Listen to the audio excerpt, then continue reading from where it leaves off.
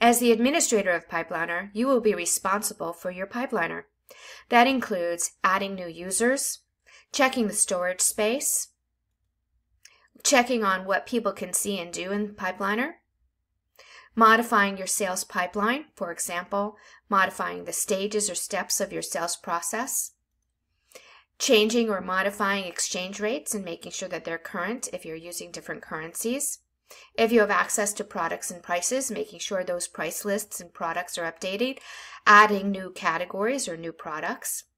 Fields and forms, for example, if you opened up a field for opportunities and you looked at a form for those opportunities, what kinds of fields do you have in there? You can create new ones, modify the ones that are currently existing, and eliminate ones that aren't being used.